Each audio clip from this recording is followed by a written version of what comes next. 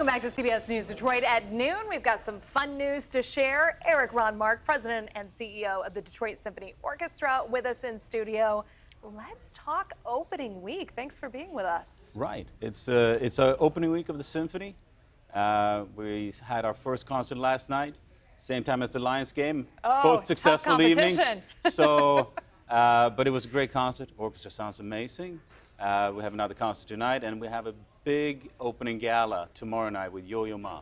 Wow. Okay, talk a little bit about the history of the orchestra. I know it's so anticipated when a new season kicks off. People just excited. This orchestra has such a legacy. Yeah. This is actually our 136th season. We're the fourth oldest orchestra in the U.S., and that says something about Detroit. So every season is special, but of course, you feel proud. The orchestra is back, the musicians are on stage. Our music director, Yadi Binyamini, is back in town with us, and we're going to have a great week. And it's not just the classical this week. We open our pop season next week with the Motown Philly sound competition, and then we're off and running. Now, you mentioned fourth oldest orchestra, you said in the U.S.? Yes. I'm putting you on the spot, but who has us beat?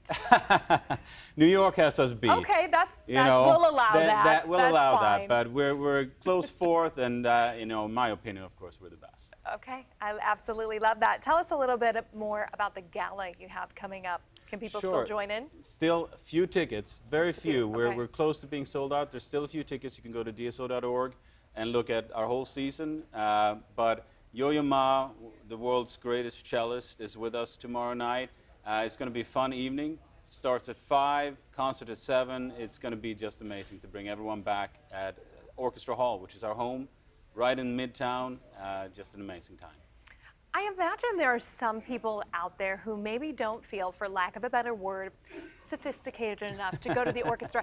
Can you kind of explain that there's something for everyone? Like, you might be surprised if you give it a chance. No, absolutely. And this is what we hear a lot. What should I wear? Yeah. You can come as you are. Anyone can come. We have people who dress up. You want to go for a night out and dress up. We have people who come in jeans and just hang out.